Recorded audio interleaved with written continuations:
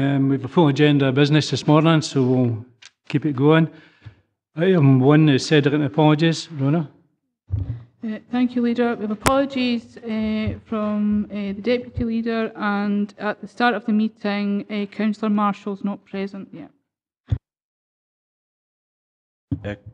Could I submit Sean Marshall's apologies, please? Thank you.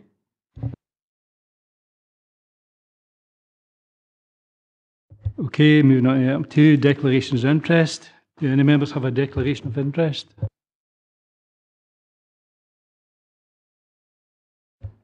No. Moving on to item 3, which is the minute meeting of the 14th of January 2016. This is up for approval. I'm happy to move it. Happy to second. Okay, if we move on to item 4, which is the Council Revenue Budget monitoring for the period ended 31st of December 2015. The report gives members an overview of the Council's revenue budget and forecast financial performance for the year to 31st of March 2016. It also provides a forecast of year-end general fund balances and funding available to support investment in required savings through the Change Fund. I'm pleased to note that while remaining a significant challenge, the Council is forecast to contain expenditure within budget by the end of the financial year, and all appropriate measures are being taken to ensure this remains the case. Paul's here to answer any questions arising from the report. Members? Ivor? Chair, it's just with regard to the Change Fund. I know this is the 31st of December's report, but I was just wondering if we were any closer to the 7 to 7.5 million we require. And if we aren't, has that been taken into consideration within the savings for next year's budget to make sure that we have enough to cover our change expenditure? Yep, we've made good progress since the last time we reported to committee. In January, it was 5.3 million. We've added another £600,000 since then, and we'll continue to look for further opportunities between now and the end of the year. There's still some resources held corporately at this stage, which are reflected at Appendix 1 to the report, and there may be opportunities to release some of those at the end of the year. So I'll come back to members as part of your end report to say the extent to which those have been utilised, and I expect to be able to get close to and hopefully reach the full £7.5 million target by the 31st of March. Do we require the 7.5, or would 7 be sufficient? Because there is that 7 or 7.5. It's very much an estimate at this stage, and it's a high-level estimate. And really, we've been using about £3 million a year to date to deliver savings of roughly £8 million a year. So really, it's just a factoring up to, we've got £21 million to save next year. How much we'll need to invest in that will depend partly on the savings measures that members agree next Monday, and then how things progress beyond that. So it's very much an estimate at this stage. The figure will be between £7.5 million. I think that's something we'll further monitor. Colin? Presumably the exact requirement of the Change Fund will depend on what budgets members actually set, because the large part of the Change Fund is obviously the payment of redundancies, and how many redundancies will occur will depend which budget is agreed on Monday, I presume.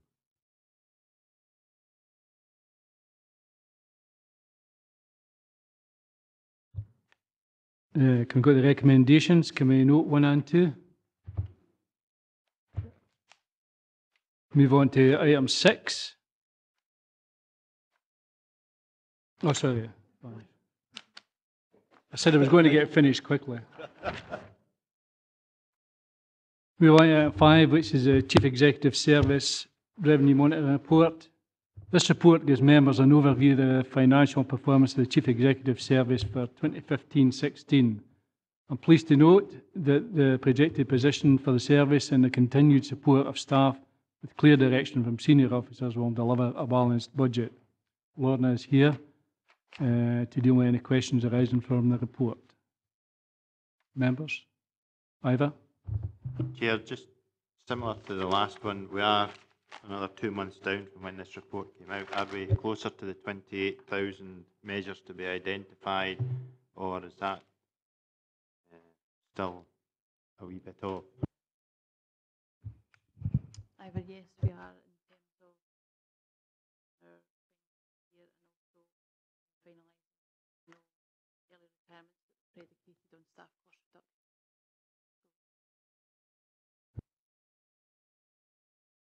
Andy? Thanks, Leader. Refer to 3.1.2. Just a suggestion.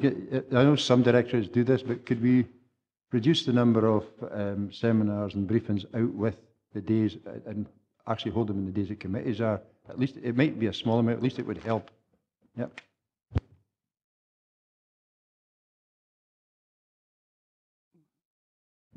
We can look at that in the diary as well, minimise.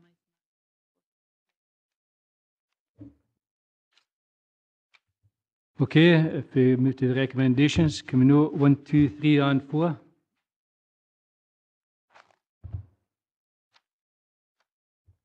Okay, now number 6. Capital Investment Strategy Monitoring 2015-16. This report gives members information on the progress so far in the Council's capital investment strategy for the current financial year. As at the end of December, the Council has spent nearly £19 million of the £30 million programme. This continues to be an important part of our contribution to support our local economy and delivering projects which are integral to our Council priorities. The overall funding of the investment strategy and the progress of the approved programmes within the strategy are reflected in this report, while more detailed information on agreed projects within the approved programmes are reflected within the individual asset class reports. The report also provides members with an annual monitoring update on criteria under which the capital project should be referred to committee for scrutiny and slippage, which is also incorporated within the appendices of the report. Paul is here to answer any queries arising from the report. Jane? Thank you very much indeed. I've been asked, Leader, to raise the issue on page 48 of the play areas and playing fields at Powfoot. I understand that the local member concerned was not advised that this was happening, and there are affected households to do with that play area. The request is that we actually advise and consult those households round the area before we actually make the virement, if that was all right. So all that I'm asking for is a delay in that virement until that work is done. I don't know if that, please, could be done.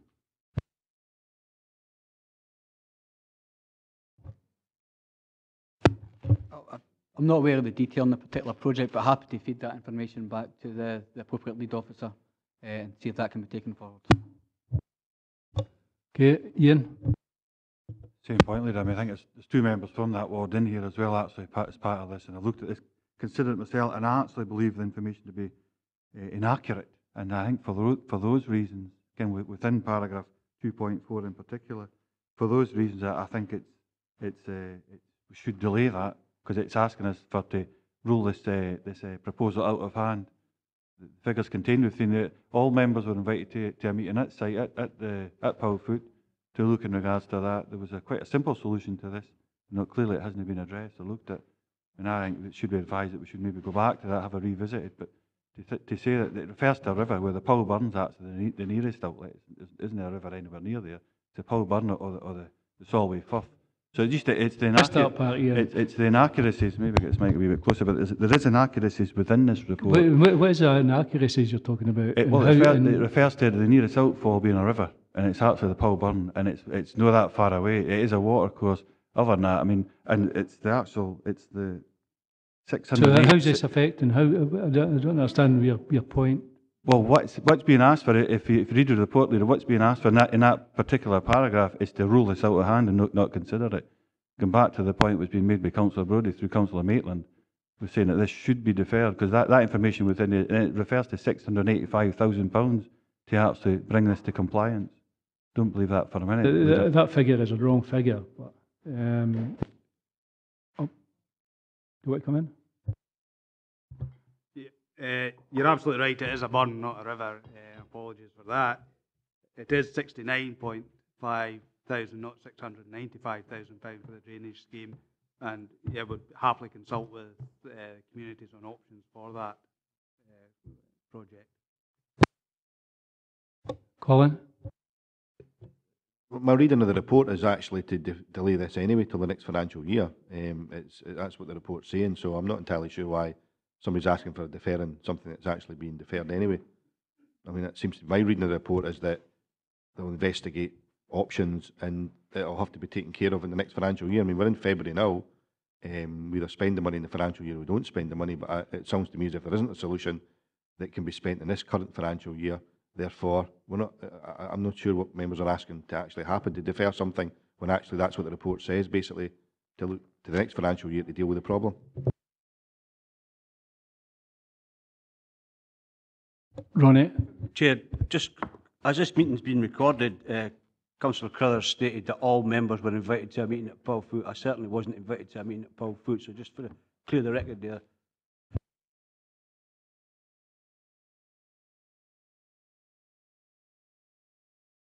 Jane? I'm knowing nothing more about it other than reporting and requesting. I mean, if I was to read this as an absolute ignorant member of the public, I would say that this project was actually being bombed out and the money was being vowed to another project. That's all that I take from that. It's been delayed. That's what I couldn't understand. I couldn't get that. Well, that's absolutely fine. It's just not how I read that. And as long as we are making no decision about that money at this point, for it to go to another project, then I see no problem. Leader, the proposal would be that the budget for 15-16 would be used for the John Bell playing fields, but the works at Powfoot would clearly be addressed early in the next financial year. But the complexity of the work is such that it certainly can't be done during the remainder of this year. That was my understanding. So you're actually just bringing up money for a project that can be fulfilled this year, as we do in all other cases, and then we're looking at the complexities, the rising complexities within this project for the following. Yeah. It's when I read in paragraph 2.4, no secure outfall has been identified to support this drainage project. Therefore, this project is unable to proceed. I took it that was it being mothballed, put in the back burner. Therefore, if we're agreeing that we're actually putting this into the next financial year, got no qualms with that whatsoever. That's how I read it, Leader. Well, it's being put in next year, but because we can't do it this year. Okay, Jim? Yeah, thanks, Leader. Just a bit of confirmation. The 185k that's been received for St Cuthbert's Primary School in Kirkcudbright that's going towards the art gallery, I take it that is part of the 1,655 million that's mentioned right at the top of page 39. And the second one is just really a thank you. It's on page 49, Glenluce Play Park, formation of the footpath for the pedestrian gate to the new skate park. I'm quite sure that'll be welcome by the kids that are actually using the new skate park. It'll save them trudging through the mud. Paul, do you want to do that? Yeah, that's correct. It's part of the funding package for the Kirkcudbright Art Gallery, so that the full 185 is contributing towards the budget for that project.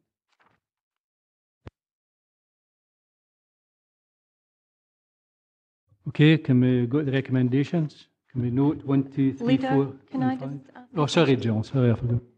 Sorry, it's just on page 34, and it's to do with the White Sands Flood Protection Public Realm.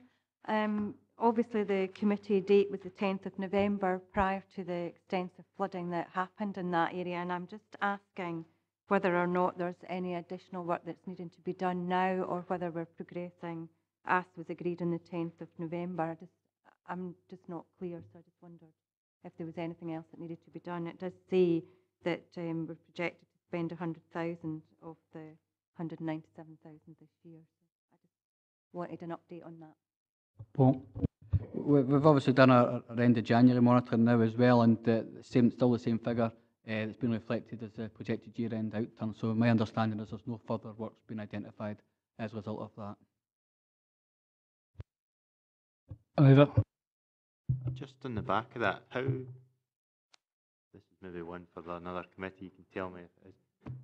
My understanding is that if we're spending that money on that, how reliable are the figures with regard to the flood proposals? Because I heard that the things are 500% out in some occasions in Hoyk, the forecast.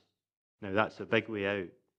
And if they can't determine that, I was told it was years before we could actually get to proper figures in that and a proper model. So is that something that might affect this cost? No, the reference to Hoyk was that the flood model used by SEPA to give us the early indication was 500% out. That related to the fact that the Scottish system is not based upon saturated ground.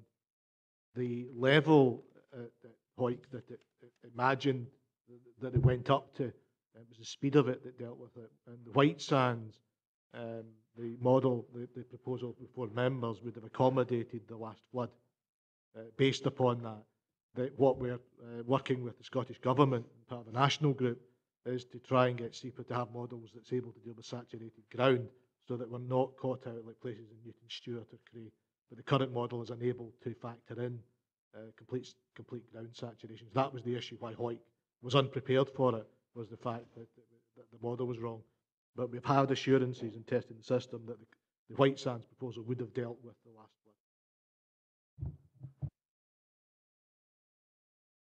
okay, can we go to the recommendations? Can we note 1, 2, 3, 4 and 5?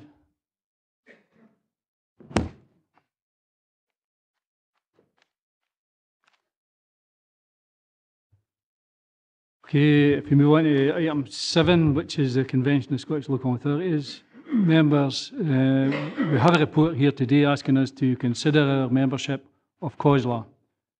You will recall that we decided last year to give the required 12 months notice of termination of this council's membership and reserve the right to withdraw our notice at any time before 31st of March 2016. In particular, we were awaiting the outcome of work on the COSLA Constitution, standing orders and work programme, and the progress of strengthening the rural voice within the Convention. The report provides an update on all these matters and the progress made through Convention. However, what it doesn't contain is recent communications that I've had regarding COSLA itself, and one of them is that I've had a letter from the Scottish Local Government Partnership, which is the 4 councils, the Aberdeen, Glasgow, Renfrewshire and South Lanarkshire Council, asking if we would like to come and discuss matters of mutual concern with leaders from Members Council and Dumfries and Galloway Council. Now, obviously, that's an invitation to speak about what they can do and whether we can fit in anywhere in that. Now, I'm quite willing to go, and I don't think we should turn down any invitation on that. To actually listen to the information that comes from them. The other communications I've had, and Councillor Maitland, I believe, had some communication from her group in COSLA as well. I've had an invite from David O'Neill, but the report looks at all the aspects that's been covered over the year, and I think we are getting somewhere within COSLA and are getting our voice heard more in COSLA through communications that members are having with them and getting our voice heard. I believe Jane's been invited on to the COSLA review group through the independent group within COSLA, and I've had communications from David O'Neill regarding the same, inviting one of our group to join that COSLA review group. Now that's that is quite unique, I think, because there's 2 members from Dumfries and Galloway Council actually being invited on to that group and speaking about the rural aspect, so giving us more say within COSLA. So if you take that on board as well, I do think the way we have communicated with COSLA has given us a better say in there. I don't know, we haven't got clarity of everything within COSLA at the moment and where we stand in it, but we are moving forward within that. And I think that's something for you to consider. And whether what we done last year is applicable this year, that we'll be handed in a notice and then we'll withdraw it now. And if we can do the same again next year, you know, join, but give them the 12 months notice, and then keep things going until things in all the boxes are actually ticked, so we know where you stand in Dumfries and Galloway. So, but it's up to members. I'll leave it open to members. Jill? Just on that, Leader, can you advise when the letters were received? And when were the invitations received? 19th.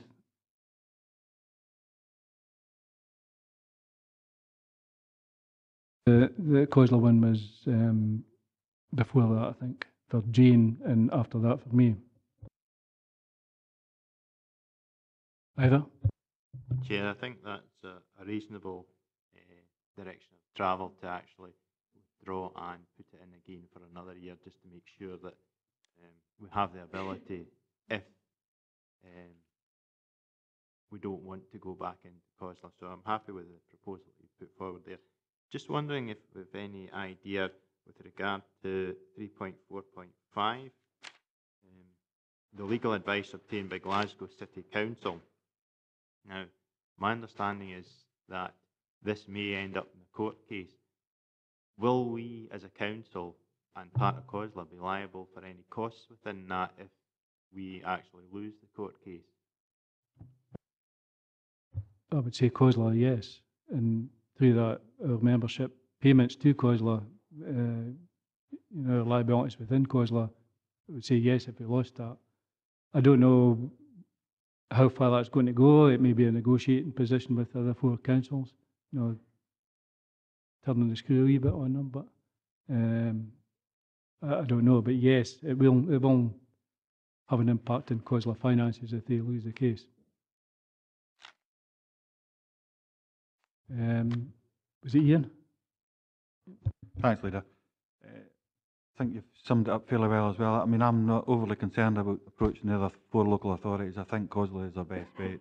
I think we do get value for money in regards to COSLA, and would support remaining a member of that as a council. 3.2 within the report refers to the council's representation on COSLA is proportionate, and that's inaccurate. And I just wonder what the way is in order to get that addressed. Maybe come back to that at some point before we go at the end, but that is absolutely inaccurate in regards to the representation. The representation was taken in the council decision at that time, and it hasn't changed. It's like anything else. So, we got Jane. Leader, if you don't mind, there has been a change since this was. And I know that. So that's inaccurate. What you said as well. Okay, I know the makeup of the council's changed, and that was not my doing. But anyway, and proportionality, which would be recognised at other committees. Thank you very much. What I was going to say, Leader, is that I think you're absolutely right. The fact that we have got representation on these strategic groups, and 2 of us, I think, is significant. I was going to say I'm not sure how we should get think about getting a council view on the strategic way forward, but I do think we should do our best that it should be a council view, and not merely a group view. I think that's kind of batty, because COSLA is all about representation of local government. I think it has got a bit hijacked, and we've gone our political ways, which is inevitable in some cases, but COSLA is about making certain that local democracy is at the forefront of the thinking in the Scottish political spectrum. And I would like to make certain that I am speaking both on behalf of, you know, independent voice, but also actually to be sure that we're all facing the same way. So I would really like somehow to have some sort of feed-in from all the groups to what I am saying on that particular group. And I don't know whether you feel the same way, Leader, but I think that's what we should really endeavour to do. I think that on groups, I'm quite willing to listen to what they've got to say, but I will take the decision in COSLA about what I think is best in my representation to that, and as you will do the same. And there's nothing wrong with that. If any group can come and they can speak or they can have an input to the COSLA through me and through the convention as their own representatives. But the other thing I did forget to say was I was talking about the cost to COSLA if they lose the court case. One of the aspects that says actually in the report is the cost to this council if we do leave, and that is, I work it out, it's 99,000, I think, £90,000 we pay a year, but plus VAT, which makes it about £112,000, and I think it'd be about 3 times that amount if we left. That's my calculation on that. But again, and whether that's payable, I know would be open to court cases and things like that as well, and judgments.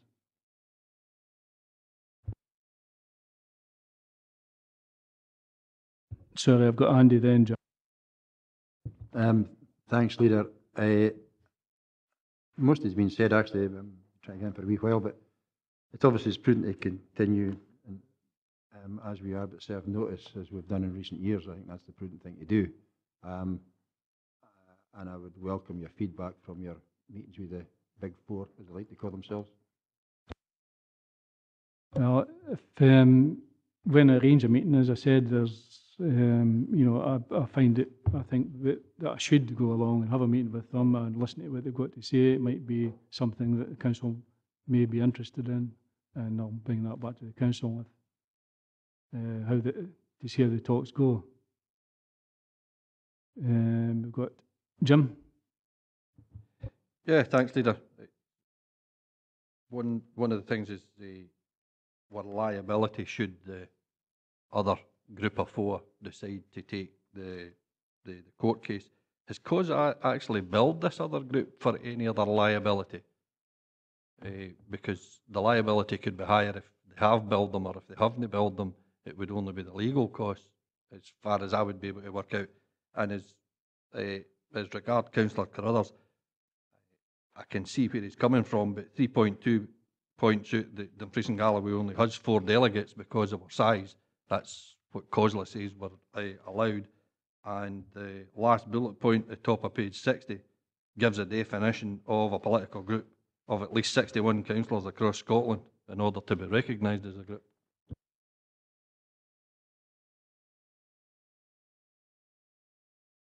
Got you, Stephen. I wasn't missing you out, Stephen. Thanks, Leader. I think the sort of consensus towards the approach that we're taking in terms of serving notice but remaining as members is sensible. It was just a question on the COSLA levy on page 63, 3.6 at the top. Obviously, you've indicated the 93,000 plus VAT, which is the cost for us at the moment. And you said you'd done some calculations. I was just wondering if we could maybe hear from Liz about what that would maybe look like. Obviously, you'd have to bring a report back in terms of what financial staffing resources required for the alternative and necessary expertise, etc. Could you give a sort of figure for that as well? I appreciate the Leader's given one, but just to get a wee bit of backup for that. I'll ask Liz to do that. The calculation I made on the 93,000 was £112,176 per year. That's inclusive of a VAT. But the overall figure, the liabilities, I calculated about 3 years on that figure. I don't know if I'm right or not. There are 2 separate financial issues. One is that if we chose to leave COSLA, clearly our council would need to find some way of accessing expertise, how we engage nationally. And 3.6 is about that aspect, that there would be a cost implication for finding alternative sources of expertise and information. We haven't costed that out yet, but it would cover issues about policy, finance and HR, human resources. So that would be the 3 areas that we would be looking for some kind of additional expertise because we wouldn't have access to that from COSLA. The second issue about the cost of leaving COSLA, which is the specific issue in the COSLA constitution, and that's what the leader was referring to, that proportion for our council would be about 3 times our levy. In terms of whether or not COSLA has billed the 4 councils, they are clearly reluctant to go into a court battle with member councils because the emphasis is about trying to get all councils in Scotland to work together. And I think in 3452, it just highlights that the discussions are ongoing, that there clearly is a dialogue happening. And COSLA is looking at its budget on a number of different scenarios, one of which is that they don't have these councils in membership. And so they're looking at different ways and means of addressing that.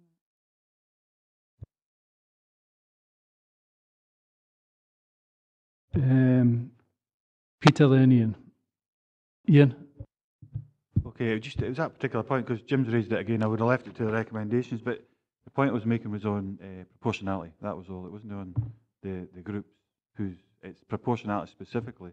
If you do that formula, the formula across the council works out different for the representation here.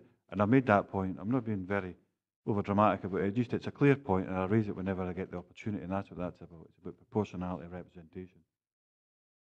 If you applied that as we've applied it recently, since the major change back, it would apply differently. That's all I'm making a point. And how that can be addressed was the question ultimately I was looking to be answered. I suppose we could ask for a report to full council on that.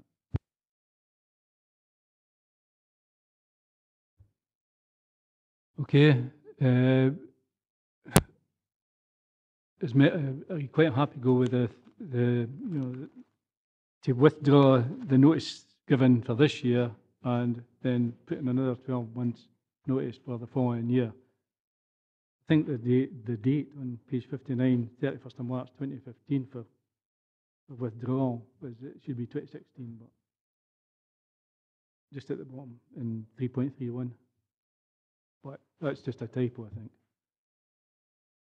Okay, so we note 2.1 we've considered, and we'll go with this year withdraw notice and give required 12 months notice of termination of this council of COSLA, but reserve the right to withdraw the notice at any time before 31st of March 2017.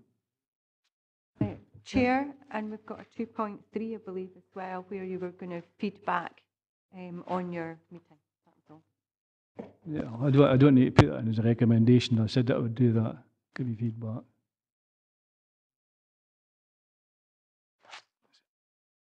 Okay, if we move on to item 8, which is the Dumfries and Galloway Council's contribution to the SYRIAN Vulnerable Persons Resettlement Scheme. This report provides members with an update in relation to our contribution to the SYRIAN Vulnerable Persons Scheme. As members know, it's a priority for our council to protect vulnerable people. Helping vulnerable families who are innocent victims of war and persecution is simply a humanitarian thing to do. Our council, through the Dumfries and Galloway Refugee Crisis Project Board, is working with a range of appropriate professional and volunteer groups to prepare our region to host refugee families. The local response to the refugee crisis from our volunteer partners has been quite outstanding, and I'm proud of the work done by them and local agencies. This report asks us to consider this council's contribution to the SYRIAN Vulnerable Persons Resettlement Scheme, including progress made to date with partners. We are also being asked to agree to act as accountable organisation in line with Home Office guidance and demonstrate our interest in piloting a national project of English as a second language. Liz is here to answer any questions. Members? Jill? Just through you, Leader, I just wondered from a resettlement point of view, how long that would normally take for families to resettle and be able to become established in the area that they're coming to. I just wondered if there was any history on that and what sort of timescale would that be? I mean, I'm not going to ask Liz to answer that, but it's my feeling that, you know, it's not a quick fix here. This is something we've got to plan for. This is something that could be over a 10-year period, you know, before, you know, everything's settled within that. So, but I'll let Liz answer that. The concept is that the Syrians that are coming over here resettle permanently. This is to be their new home. The scheme provides for them to get benefits for the first 5 years, but the intention is that after that they have established themselves in community.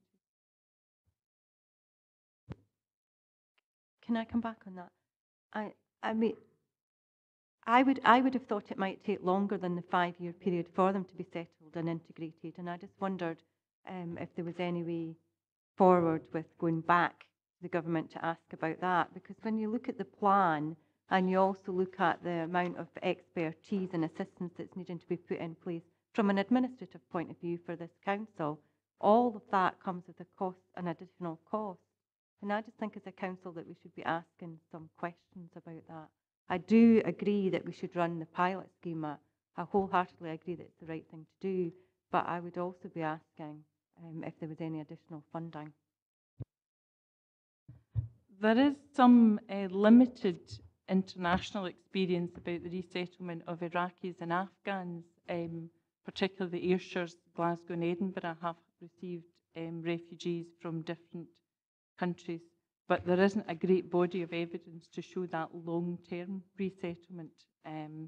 But the evidence that is available from the previous schemes is that people do quite quickly settle into their new communities, particularly if they have children who are at school and they become very much part of the community. As you can gather in 3.5, we're highlighting that the national group and the Migration Partnership are doing a lot of research just to make sure these very points are being addressed, and that if there is a requirement for funding and support in the longer term, that that's made available. Andy? Thanks very much, Leader. I mean, obviously we have to welcome all the work that's been done here and the volunteers that have got involved. I'm just picking up on a couple of things. The food banks, at least we know one in Dumfries that's currently just received some funding quite recently from the Common Good Fund, because they're getting increasing numbers of other stateless people, for example, or it's not quite the same thing. But I'm wondering if there's a place here for those people on the strategic group, because they're also picking up others. I appreciate it's not exactly the same thing, but you know, is there a chance here to interlink? And I'm very aware that it's a very direct funding for a very direct purpose. Yeah, and I think, given that the eyes of the world are going to be on us, you know, we'll have to make sure that we've got an evidence-based approach and we can evidence every single penny that we spend, and it's actually maximised to help the people rather than getting taken up in the running of the organisation. I think the project team are very mindful of the fact that this is a small group of people and it's a specific project, and that we need to have a measured and balanced approach to how this group of people are being dealt with in our region compared to other people who may have particular needs and requirements. There is a project in the anti-poverty strategy about food banks, about eating, etc. So the issue about the increasing number of people from all sorts of different communities and backgrounds using food banks will be addressed as part of that. But the project team really has been working very well and has taken that wider perspective about making sure that we're linking into other strategies and other initiatives across the region. So thank you for that. I think one of the things we don't want to get into, because you know this is a completely separate issue and it's a completely separate funding stream as well, as we don't want to be seen as the you know people buying in and putting them in food banks. So we don't want that kind of message there, because it is a completely different funding stream and completely different thing we're trying to achieve with that. Members? No. Okay, can we note 1, agree 2, and agree 3?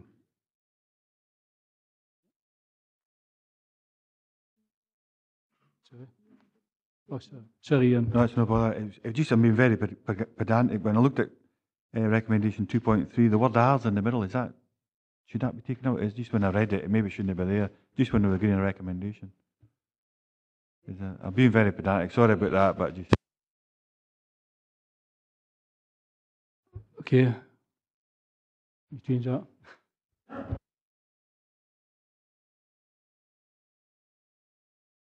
Okay, if we move on to item 9, which is the grant awards Council's Major Events Strategic Fund.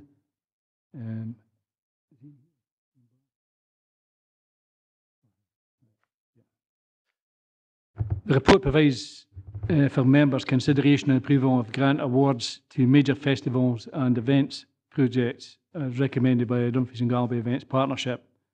The grant awards form a core aspect of the Council's work to deliver with project partners the Regional Major Festivals and Events Strategy 2014 to 17. The strategy has funded some world-class events in the past, such as World Championship Ice Hockey and the International Sheepdog Trials, and has led to more than 30 events coming to the region in the last 3 years. These events have a positive effect on our local economy and communities, with visitors and spectators all coming to the region to stay with us and enjoy our hospitality and activities. The success of the strategy is very much as a result of the creativity and hard work of organisers and support of our local communities, with those visiting our region. The help we provide is vital in sustaining these events, and I believe our approach is the best in rural Scotland. As well as the funding being recommended to the 9 festivals and events this year, we fund events that bring people from across the world to our region. Big Burn Supper is the Council's beacon event and receives international exposure. As well as this, we fund Spring Fling, the Arts Festival, and the world famous Book Festival. These festivals help to put Dumfries and Galloway firmly on the cultural map. Harry is here to answer any questions. Members? We've got Jill. Just a query, Leader, on whether or not we should be actually allocating funding today when the budget settings, not till Monday. I may have read this incorrectly. Is the money already sitting in the major events budget and can't be touched, or what's the position on this? Harry? There is some prior commitment within the budget. Paragraph 374, clearly the events in the upper half of that table are already committed. The funding, the 77,000 and the sector development funding is the sum that members are being asked to consider today and is not yet committed.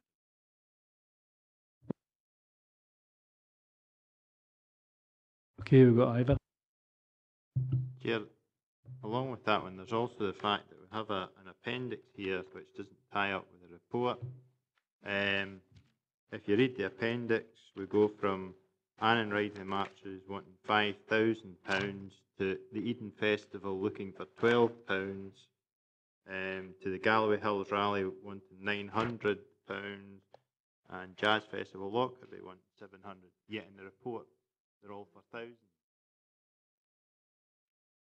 I think this is something that we need to know exactly what this is. It seems to be a wee bit kind of mix and match. I think it's probably a typo, Harry. Chair, I think there is a typo in the appendix. Particularly for the festival, recommended award should have been recommended award 1,000. Chair.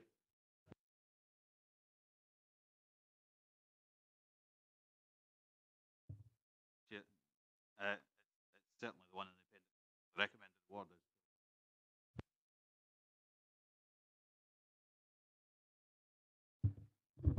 It's just about the money. I don't know if I'm getting my MESF and my MSEF mixed up or whatever, but there's a total there of 299,500 I'm reading it, there's 250k allocated, so it doesn't really allude to the 49,500 elsewhere in the report, or not clearly in a way I can understand easily. I was just wondering if you could explain what we're actually being asked to do here. My understanding is that there is some carry forward from previous year, and that within the funding available of 209,500, we're being asked to consider an award of £77,000 worth of grant and allocation to sector development. So the carry forward is more than the 299 we're being asked to determine today. No, the carry forward is the core budget of 250 plus the carry forward. And how much is the carry? Sorry, through yourself, Leader. How much is the carry forward? It's just I couldn't see where the carry forward was in the paper. Again, my understanding is that it's 49,500 due to cancellation of events that were scheduled for award. Sorry, Leader, last shot, but I appreciate that. It's just that reading this, I can't. Can't see it in the paper. Can't That's see what it. I'm saying. Yeah. You can't see it reflected in the paper, and that's maybe just something that's been missed out. 49,000. But it is. You can guarantee that carry forward £49,500. Okay, and if they Jim. Thanks, Leader. An issue which arose last year. Most of the events are detailed, the locations are stated, but there is one, the Sanctuary Environmental Arts Festival. There seems to be a lack of clarity about where this festival takes place. Leader, the Sanctuary Festival last year certainly took place at Tilmontry, just outside Newton Stewart. My understanding would be that that would be the venue again. Can I ask, Leader, that in future the locations be clearly stated? Where they are location specific, we'll certainly seek to do that. Jill. I'm still not sure we should be going ahead with this report, but that decision, I would like to ask a question on the Lockerbie Jazz application.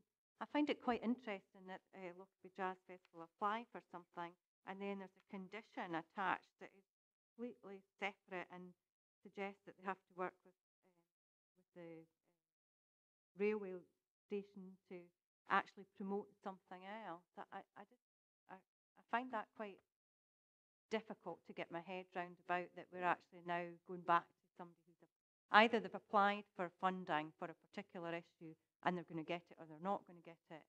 But to attach an additional condition telling them they have to work with another organisation, Generally, these conditions of grant will be in accordance with the application. So my educated guess, and it is a guess to some extent, though, is that the festival will have indicated its willingness to do so in terms of working with Abellio and with the train operating companies to use the station more effectively. So it's not a diktat, is that what you're saying? It's not a diktat. No, it's very much in accordance, but very much in accordance with their grant application. well, you did say that that would be a guess, that was what this says. I'm not trying to be too critical, but the report is quite poor. We're being asked to make decisions without having the full information in front of us.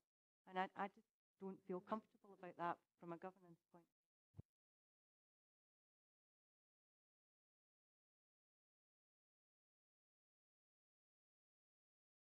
view. Okay, Andy.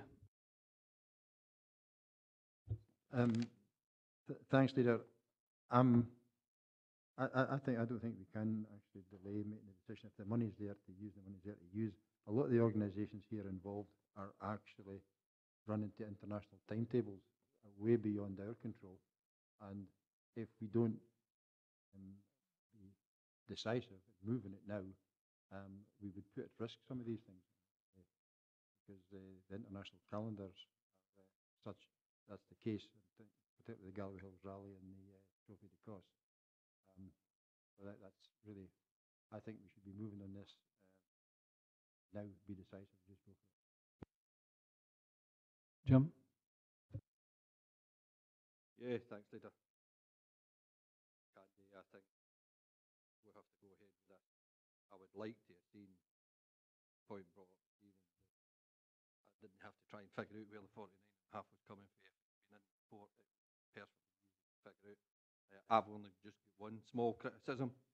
The Annan Pipe Band.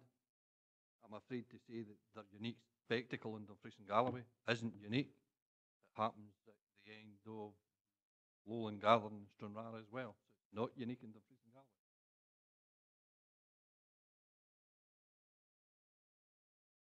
Stephen? Yeah, I appreciate you letting me back in, Leader. It was just actually a wee point on the Lockerbie Jazz one. I'm sort of intrigued now that it's been highlighted. Just what Abellio do at Lockerbie Railway Station. I know you've got a previous hat that you might be able to wear, but I'm pretty sure they don't run any services there.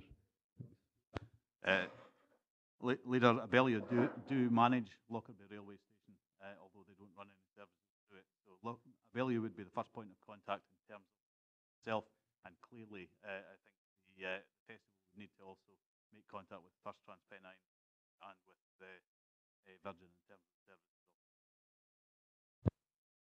Colin? Thanks very much, Leader. I think we're losing sight a wee bit here of what this report's actually all about, which is about investing in what is a real success story for this region, which is a range of events and festivals that stretch the length and breadth. And I think one of the encouraging things about the report today is that the recommendations do, in fact, reach the whole of the region from east right across to west. It's a massive success story. At the end of 2014, the events that we funded brought in an economic impact of over £10 million to this region. It helps support the fact that we bring in about £300 million a year through tourism, and that supports 7,000 jobs in Dumfries and Galloway. It's a competitive market out there. We've got to give people a reason to visit this region, and our festivals and events are a major reason for that. And there's no doubt that one of the reasons why the events and festivals are so successful is the support Dumfries and Galloway Council provides. What we've got on the list today is a number of new events and new festivals that hopefully will grow in the same way that previous events and festivals this council supported have also grown as well. It's a massive success story, and it's something we should be investing in. I mean, suggestions that we don't have a budget, well, the reality is we do have a budget. We've got a 3-year budget, and unless somebody amends that on Monday and removes funding from this, we've got an funding allocation of £250,000 per year, the major event strategy. I think the big debate becomes, what do we do after that funding ends this financial year, basically, and how do we actually take this to the next level and really make it an international festival and event strategy? But what we've achieved is significant in the last few years, and it's something this council should be proud of, and we should be proud to support these things. I think Andy hits it in the nail on the head when he says, if we don't agree this funding today, a number of these events, frankly, will have to plan without that funding because they take place, in some cases, within the next 2 or 3 months. This committee doesn't meet again until halfway through April.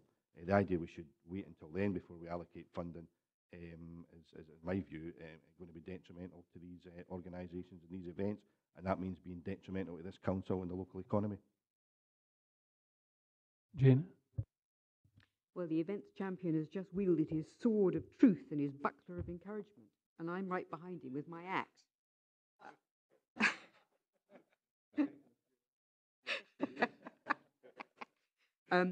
Leader, on page 89, actually, Colin raised the issue about the application of budgets, and the condition of grant in the rally is about top slicing 5,000 from the 17-18 budget, and I just wonder whether that's actually appropriate at this point. I don't know whether we absolutely have to do that. Could somebody help me with that, page 89? Sorry, have you got a paragraph number, Councillor Mint? It's in the appendix. Appendix 1, it's the... Yes, yeah. I don't have a full set of papers. So locate the...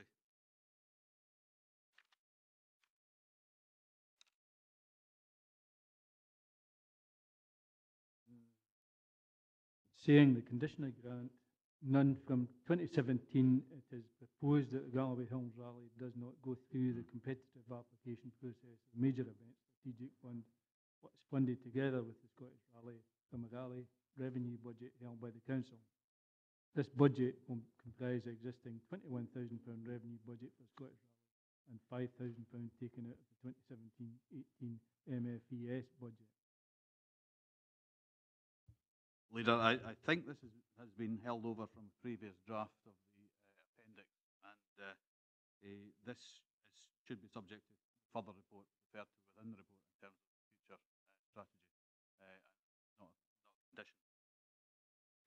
So that's in 2.3 you're talking about. It's further report, future. Yep.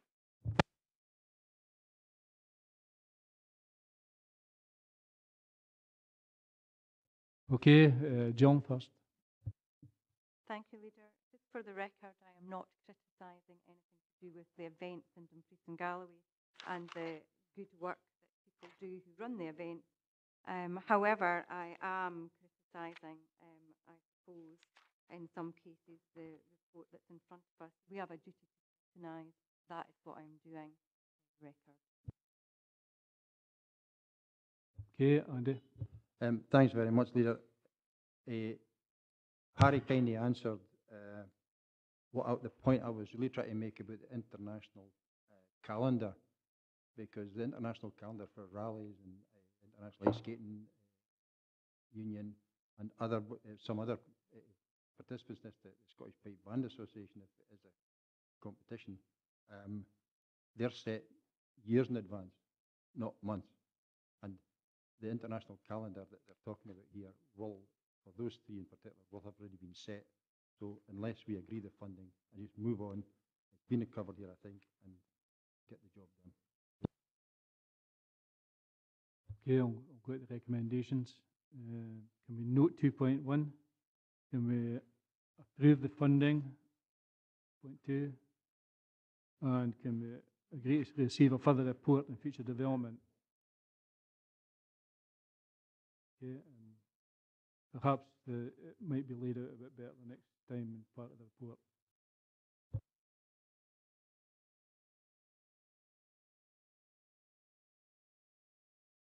Okay, if we move on to item 10, which is the Dumfries Asset Plan. As members know, as a council, we're determined to make best use of all our assets, including having fewer but better buildings. We have already reduced significantly the number of properties the council has across the region. This has not only cut our daily running costs, but has brought income into the council through the sale of surplus properties. We have also recognised that to be a modern and efficient organisation, we need to think differently and therefore work smarter. In order to tackle cutbacks and meet efficiency savings, this means streamlining services and reducing premises. The report on the future of council buildings focuses primarily on Dumfries, with further reports to follow in other areas around the region. We recognise, however, that we have to balance the need to cut the number of buildings with not leaving lots of empty, boarded up properties within the town centre. We therefore need to pick the properties that are surplus to our needs, but are also likely to be sold. Members are presented with an appraisal of options to deliver the Dumfries Asset Plan. Office's focus saving, which was agreed as part of the 2015-16, 17-18 budget, delivering a fewer and better buildings commitment. Buildings have been assessed on an individual basis, taking into account a number of criteria, including accessibility to services, accessibility for employees, improved integration, and collaborative working. The options take into consideration whether buildings can be repurposed, which is difficult for listed and historical buildings, selling some of our assets, or looking at smarter working and creatively thinking how our buildings could be used to make them more effectively used. The council is required to deliver savings of £335,000 per annum by 2017-18 as part of the agreed budget. The report states that providing the right buildings are retained within the council's portfolio and with the correct long-term investment to ensure their sustainability and suitability, a total of £495,000 per annum could actually be achieved. Louise is here to answer any questions arising from the report. Members? Jane? Leader, nothing really particular to ask because we had a session with Louise and I think we picked through the detail at that point and everyone, I think, was very enthusiastic about it. I think it's been a very long time in coming, but it's comprehensive. It looks as if it is deliverable, and I'm really very enthusiastic. So I look forward to us managing to deliver on this.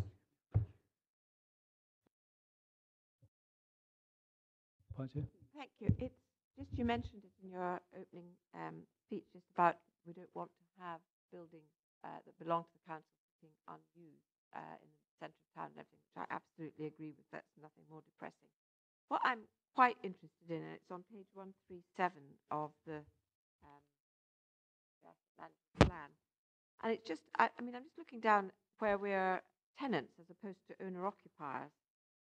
And apart from Cargan Tower, which I quite understand why we're there, and that was all agreed when that all started, I just kind of wonder why we remain as tenants in these places if we are paying a rent and paying running costs, if we have other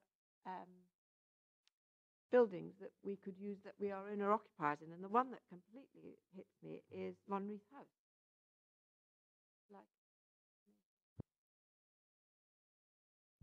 Monreath House, is that the data set? Monreath House is supposed to be retained because that's a property that the council has made quite a significant investment in, particularly with regards to its IT infrastructure and also some of the sharing of IT infrastructure and backup with the NHS. It's also a property which offers itself well to some of the working practices that we're due to adopt and doesn't require any further significant investment in order to achieve that. Primarily it's because of the investment that's already been made in it, and particularly in terms of IT, relocate that elsewhere would have a really quite substantial cost that would be afforded along with the recommended option. But all of that rental properties will be vacated apart from Monreath and Cargan. So the rented ones, you know, the likes of Carmont House, going to get out of that? All right, I didn't. Yes. That. Do you think that over 600,000 is good value for that building year on year, which will presumably go up? It's not over 600,000. The total revenue cost for Monreath per year are 415,000. The 197,000 rent is included within that. Yeah, I get you that. So that's. And you think that's good value? It is, given the amount of infrastructure that we've got in that building. It's a building with a high load because of all the IT infrastructure there, so it does have a reflection in the cost. And the rent that we're paying there is the rent that the market rent that's been affected, taking up rental. Thank you. Yeah, Colin. Thanks very much, Leader. We mentioned earlier about reports not containing all the information members need, and I have to say it's the complete opposite as far as this report's concerned. It's incredibly comprehensive and I think incredibly well written. I think the thought process going through the different options is actually fascinating to read. I think we'd all like to maybe hope that we could have gone further, but I think when you look at the actual recommended option and the reasons behind that, we don't want, frankly, properties sitting empty in the middle of Dumfries town centre because we can't get rid of them, and obviously significant capital costs that would be involved in going any further. So I think that the recommendation is spot on and gets the direction of travel correct. And I think one of the really positive things from my point of view is that I suppose it's almost the elephant in the room from some time, and that's been the future of Gracefield Arts Centre. You know, we've kind of made decisions to ultimately release a number of properties in and around that site, and this hopefully will pave the way for also releasing what is currently Gracefield Arts Centre and looking for a location more in the centre of Dumfries town. I think that it's a fantastic facility at the moment, but you know, the idea of having that in the town centre would help regenerate the town centre, bring more people to that particular facility. So not only are we saving funding by reducing the number of properties, we're actually, I think, improving the offer we have by hopefully moving Gracefield into the town centre, releasing a site that is obviously got good development opportunities. I think the recommendations are spot on. I'd like to see it go faster and quicker and make more savings, and I'm sure that all the members of staff and the property team will be aiming to do that in the months ahead. But I think the recommendation we've got before us is spot on, and it's a really comprehensive and good piece of work.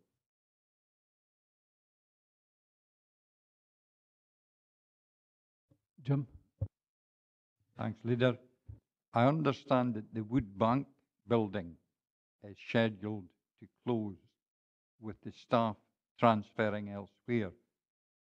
Could you tell me where the staff are going to transfer to? There's some of the staff which will be transferring to Irish Street, and there's some that will be coming to this campus, although they'll be relocating elsewhere temporarily because we can't parts of this campus. Wood Bank forms part of that strategy to do that. Staff that are within Wood Bank at the moment will temporarily relocate to Lochside Education Centre and St Teresa's, and probably a couple of other locations as well. We can't property here in Wood Bank for a period before emptying Wood Bank right about.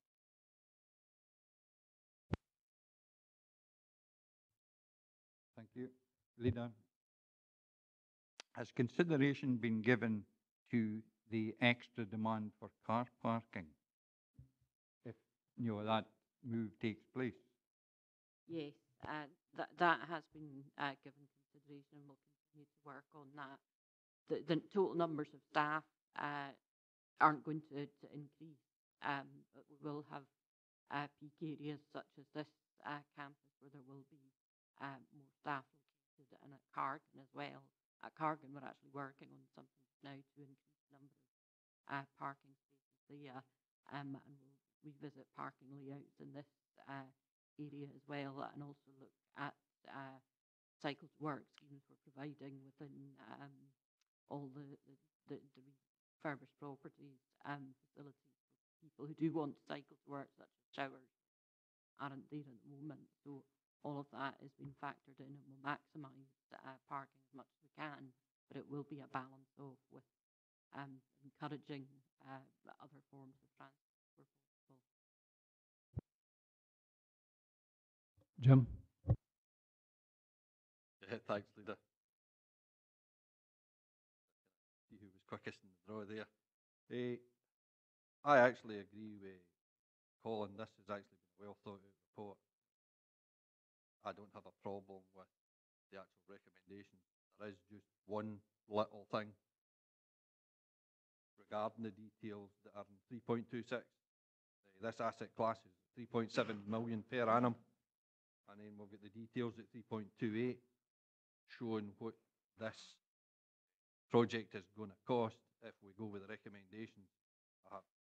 What assurances does members have that set out with Dumfries their council buildings are not going to suffer, considering the incoming financial year we're going to spend over 56% of the actual available funding, and then the following 2 years it's over 78% of the available funding is going to be spent merely on this project.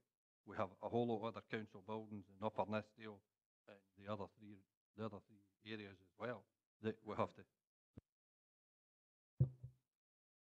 Thanks, Chair. Yes, we're aware of that and putting together the proposals, which is why we've not allocated everything entirely to this project to non-schools. There will be some choices to be made in how the remaining 800,000 for those 2 years spent, but the intention is to ensure that we're dealing with what needs to be dealt with during that period, and then beyond that, planning for any other spend that's starting to become more urgent or pressing beyond that period, that we've retained enough money to deal with what we can foresee is going to be required over the next year.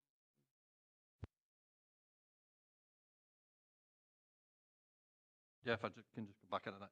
So really the short answer is, while this project's ongoing, we'll be doing the bare minimum out with it. We'll be dealing with what we need to deal with. Okay, Ivor.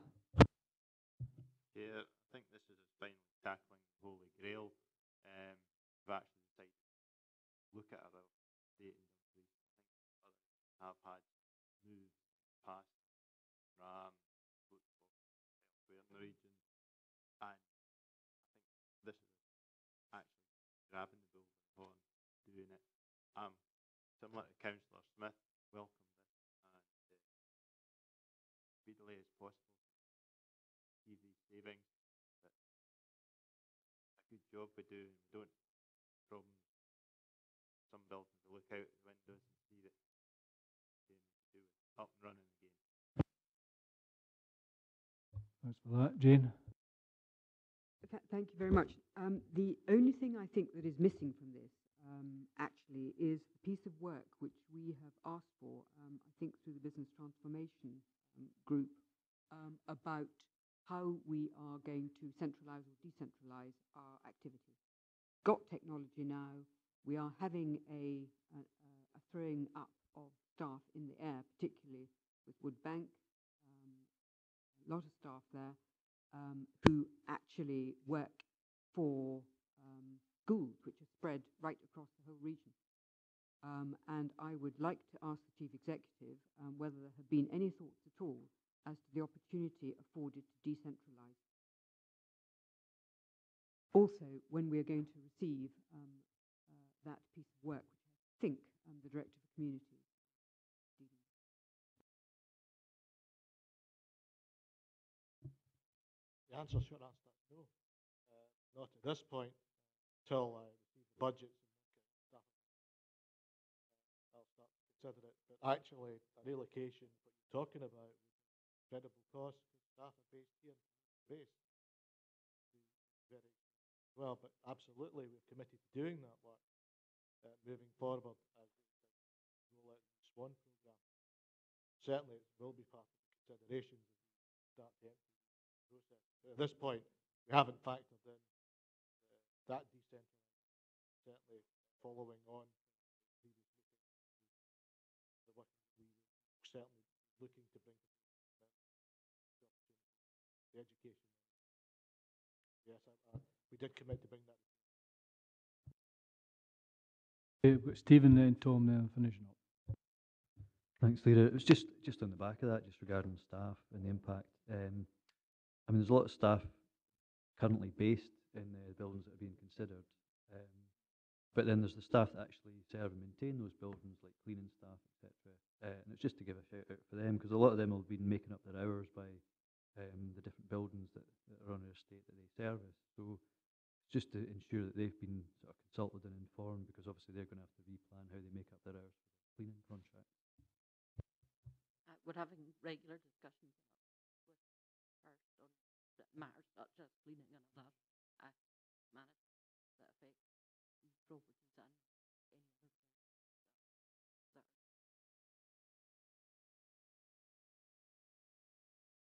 Tom? Thanks, Leader. I think we should go on with this. I mean, I know this has been going on for 20 years now since the 5 local authorities merged, and we've been a mixture of parochialism and prevarication, mainly by elected members, that this hasn't happened sooner. Let's get on with it, let's get the job done, and no more wasting time. Okay, can we move to the recommendations? We've considered 1, can we note 2 and 7, and agree 3, 4, 5 and 6? Thank you.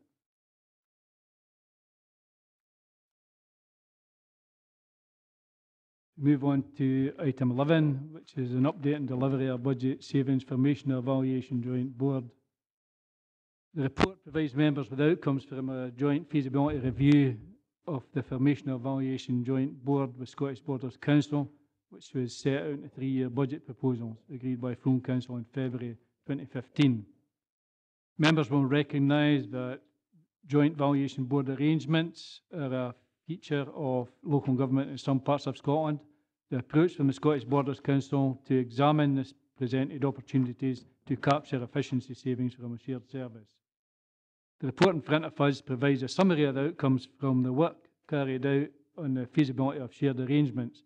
The recommendations of the study carried out by a business analyst from Scottish Borders Council concluded that there are risks and other factors which would limit the effectiveness of this arrangement and also limit any efficiency that could be achieved.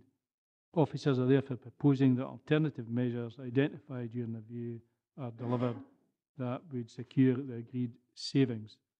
And I think what it's saying is that it would cost us money if we did it the other way and wouldn't benefit us. So we find the savings in-house.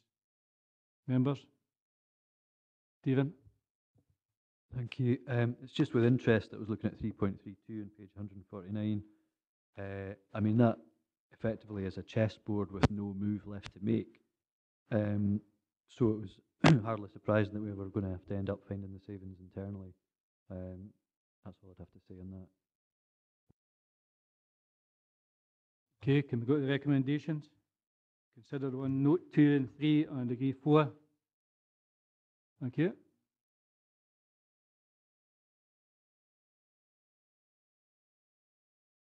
Move on to item 12, which is the service review contract management.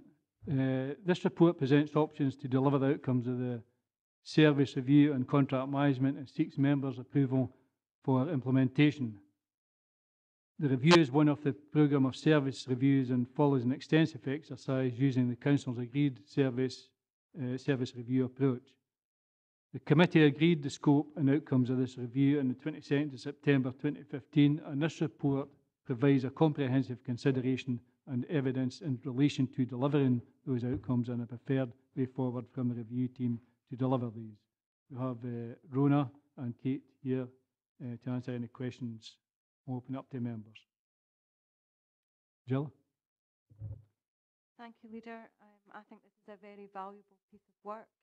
It's obviously been quite a difficult task to get it to this stage, and I would like to thank the project team for getting it to this stage. It's taken a long time.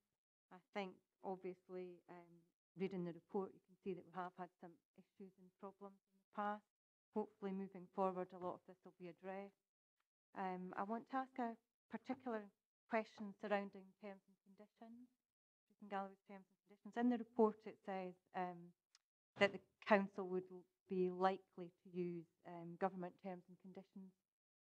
Some of those terms and conditions, as they currently stand, don't take into consideration the likes of subcontractors and also health and safety issues, as well as indemnity problems and the terms and conditions that are currently in place at the moment. And I just want to have an assurance that the council is looking at beefing up their own terms and conditions. It's not really mentioned in the report, but I would just like an assurance that that's going to happen. Okay. Thank you, Leader. Yes, terms and conditions, often we use the Scottish Government basic terms and conditions and also write our own bespoke conditions for each contract, but absolutely agree that should be a part of the work that this is undertaken going forward. And I think, particularly in capital projects, there's examples where they're professional and in industry, for want of a better word, terms and conditions that people use. And we've got a little bit of work to do just to make sure people aren't putting out conflicting terms and conditions sometimes in the same contract. So I think we'll work through all those issues as part of this project going forward. Ian? Thanks, Leader. As previous speakers said, I think it's a really, really good report.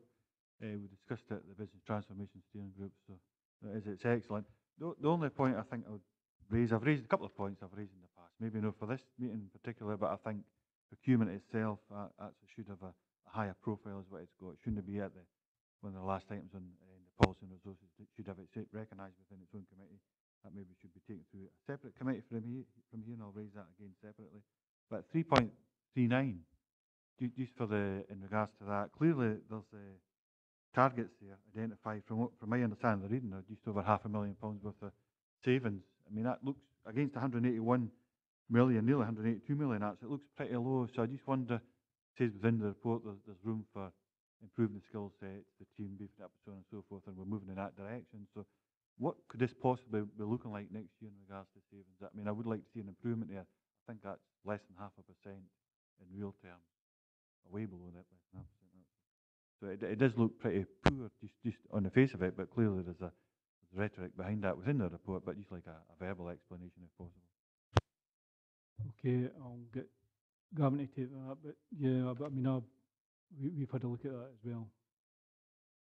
I think to be clear that this is about managing the contract. This is getting better value from the contracts that we have, as opposed to the other review, which has been looking at the procurement of contracts, and that's an issue that members have been scrutinising. I think at this point, these are what we believe to be deliverable savings, certainly with very strong direction from members, both to scrutiny committee, audit committee, and from the subcommittee, that we must have absolute rigour around going off contract.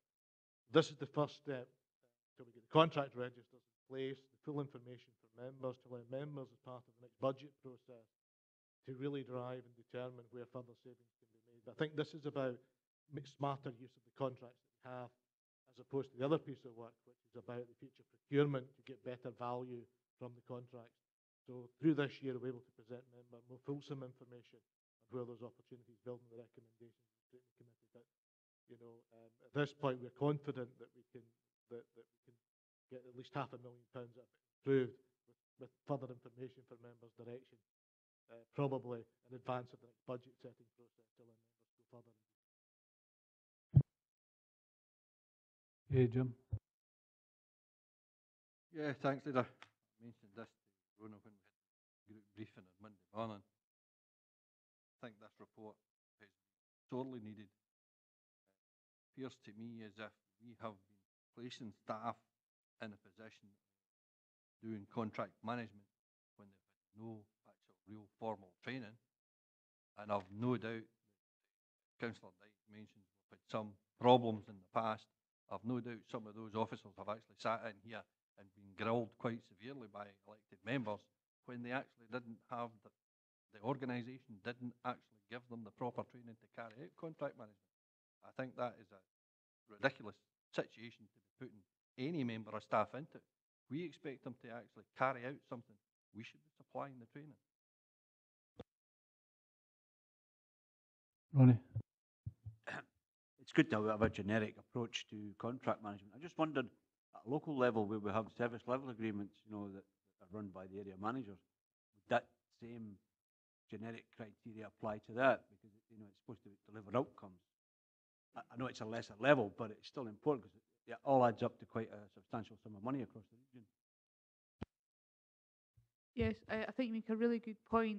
We've got a lot of service level agreements that are just really contracts by another name, and we would certainly be giving those people the same training and making sure they've got access to the same resources when they're having their regular meetings with the people that are providing and supposed to be delivering those outcomes. Jill. Sorry, Chair, I did omit to ask one other question earlier. It's really to do with the procurement cycle and the need for contract managers to be in at the very beginning of the procurement cycle, rather than what we've done historically is bring people in at the end of the cycle, and they may never have seen the contract that they're actually being asked to manage in the first place. And I just think it is really important, and it is good practice to make sure whoever's doing that contract management is in at the beginning of the procurement. Definitely. Yep. Andy. Thanks, Leader. I really welcome the opportunity to train staff, and I'm just, it's kind of open question here, is are we looking at appropriate training at all levels of the council staff, not only those who are actually directly involved in the monitoring and management of contracts, because the frontline staff, you know, if they had some basic awareness training and how they would report back if they felt something wasn't getting delivered as it should have been getting delivered, how far down are we looking at training? I think the review teams recognise that different staff, depending on their responsibilities and involvement, will need different types of training, from the very intense negotiation skills that might be needed for a multi-million-pound contract down to just a general awareness. I think that's a good point, and one of the ideas that one of the team had was to use the internet-based, training courses through Flow they just give people a general run through about what they might be looking for, and certainly where they report any concerns that they've got about one of our suppliers in terms of the contracts that we have. Jane. Leader, could I possibly ask, I have picked through this, but I cannot remember where and how this is going to be reported to members, to which committee and how, because I think that's extremely important. In some ways, that's been superseded somewhat by the review of schemes work that's been going on, and I think the suggestion at the last meeting was that procurement that would include contract management is a more regular feature on the Policy and Resources Committee. But that's, I think, still under further discussion at the review of schemes, and it'll come to full council at the end of March for a final decision. Okay. Yes, it's just to do with this new contract register that's got to come in. Is each department going to have their own register, or is it going to be a very central one?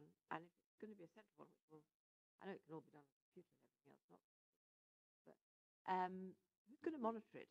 And who, you're looking to see, it says here there will be an opportunity to analyse contracts, to see duplication. Well, it's actually going to spot that.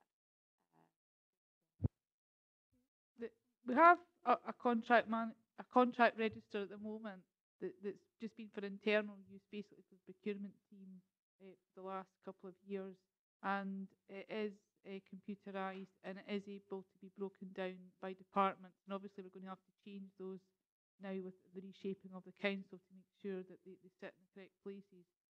But essentially, it is about that relationship between the procurement officers, between the finance officers, and the managers in a department to be now using the contracts register as a weekly, if not monthly, tool that they use to see where their spend is, and to make sure that contracts that are coming up for tender and renewal, all that's programmed properly. And this will give them visibility to do that. But it is a joint, has to be a joint effort between all those sections to get the information correct.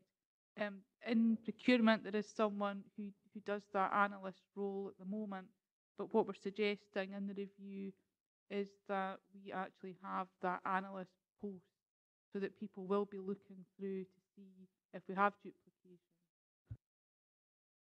I have concerns about all this people looking. That massive people looking, and nobody's actually, the neck's not on the line to say we're doing this well or we're not doing it. Who's actually going to come to committee and say this is what will come to council, whatever it is, and say doing this really well or we've got a problem here. Somebody's got to be, and it have to be audited as well. Somebody's got to be up in front of the audit. No, sorry, take the point. We have asked for the contract management, the manager within the procurement, contracts manager and an analyst. That will be their job to monitor and to send out messages. But obviously the resource for actually doing it and making sure that it's an active participation by the department will be those other people. But the responsibility for saying that something's going wrong and to do that analysis will lie in the central procurement team with those posts. An extra level that's come in the development of our management structures, which will be considered by the subcommittee just now. Each service is identifying head of service level, a business manager grade. So we're actually putting in place properly qualified, accountable business managers, in which contract monitoring will be in their job description. That will be part of their responsibility to ensure. The other issue which was raised is that these contract register will be available for members. it's not something. Now, obviously, that's within the issues of confidentiality, particularly as much tender. But absolutely, members need to have access to it, to be able to see it, to ask the appropriate questions within the remit. Certainly, I put an instruction out saying to all services, the contract register needs to be complete, reviewed by the management team and available from April. So therefore, I think that'll take us a huge point forward from this. I think from the work of scrutiny committee, this cloak of secrecy that seems to sit around it, that actually these members having that information will be able to ask appropriate question, but also in service committees be able to ask questions and hold the business manager to account on that. I think that'll take us to that new level of transparency. Follow up. I do realise that DG First is doing a pilot for it, and I just wonder how long your pilot is, and what you hope to get out of that, and what we will see.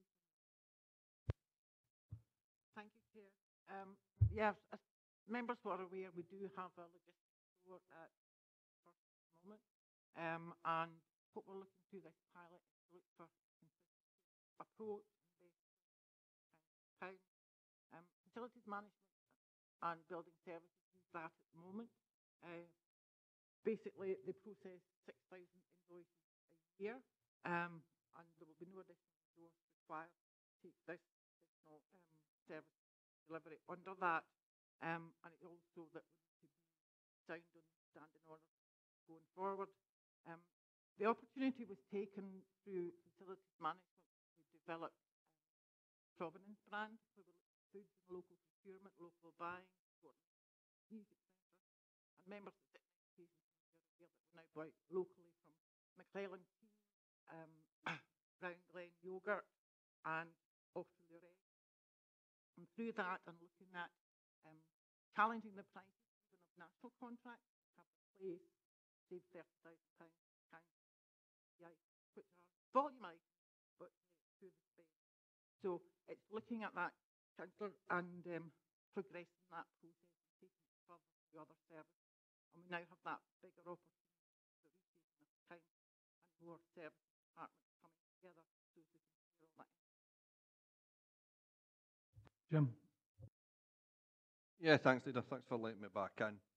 My last contribution was to have a real go at the organisation and putting staff into a position of having to deal with contracts and they've not been given training.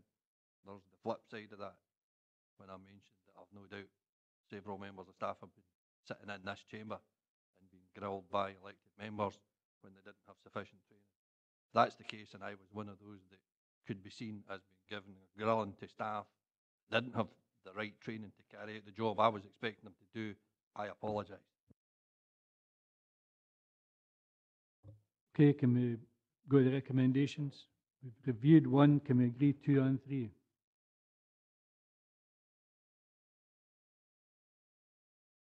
Yeah. Chair, can I just confirm that we will add in that we will want a review of the terms and conditions as well, because it's important. Okay, that'll be an action plan.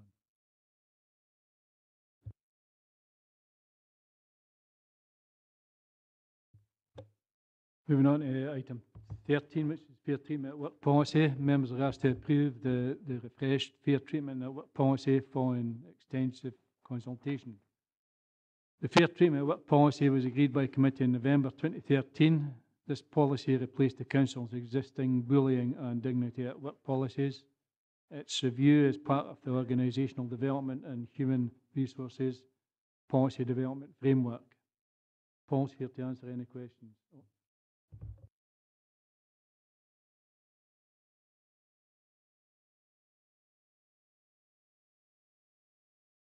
Andy? Thanks very much, Leader. I mean, I understand this is a revision and an update reflecting external changes and as things move forward.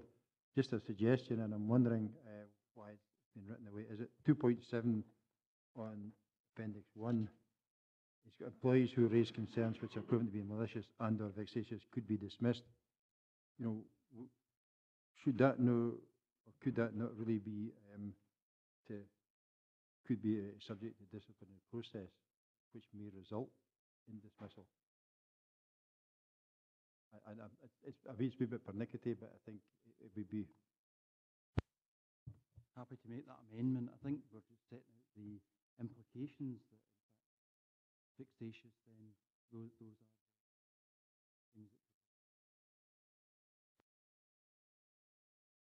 Okay, can we go to the recommendations? Can we approve one? Oh, sorry, Ian. The only query on this one is it's a good report, but it says that at the end that the joint trade unions were obviously in agreement with us as well. Did they have any? Were they fully involved? I take it from that, and what kind of comments were they coming back with? Yeah, absolutely. We had some heavy consultation, a number of meetings with the trade unions. They were all very positive. We wanted their ideas. They wanted to share those ideas. We incorporated a lot of what they said. We compromised where we needed to compromise. And it's been a very positive process from a consultation perspective, not only with the trade unions, but with managers and with staff who've used the policy in the process over the last couple of years. Thanks for that, Leader. Stephen. Thanks, Leader. It was just a quick question on the stage, well, timescales, basically. So in the appendix from 6.5 onwards, it talks about how long it should take for concerns to be acknowledged, etc., the expectation for how long it would take matters to be dealt with or escalated if appropriate. Is there a way that we can ensure that timescales are kept to, and what happens if they're not, and what recourse is there for those who are involved in the process? The information about the timescales was something that trade unions were very keen on having put into the procedure. We were comfortable with that, particularly after including managers in the consultation process about what was reasonable, what was achievable. We've also gone beyond that, and what we're going to do is set up a central repository of information that OD and HR have an awareness of the types of investigations and fair treatment at work complaints that are ongoing within the council. And we will take an overview of that, and we will make contact with services to offer any support that we can to make sure that they're progressed within a reasonable timeline. Okay, can we go to the recommendations? Just quickly, sorry, just quickly, when will that include grievance processes as well then? We have, the central register will initially be set up for the fair treatment at work, but what we're doing is we're looking to extend it to other policies. We have a policy development framework, and the grievance policy is one of those we'll look at in the near future. Ronnie will go with. Thanks. Just on that point about employees, my experience, every employee was given a copy of the timescales and all the policies, British version. And I understand that the trade unions would have a full set of these as well, because they can act on them. Is it your plan then to give all employees sight of this, saying this is the new policy, this is where you fit into it, because that helps them. It also helps the union guys that's maybe having to deal with an issue. And on a final thing, I wish they applied to members as well. In terms of the communication to the wider body of staff, as part of the implementation of the revised policy, we're developing a communications plan. It's a positive policy.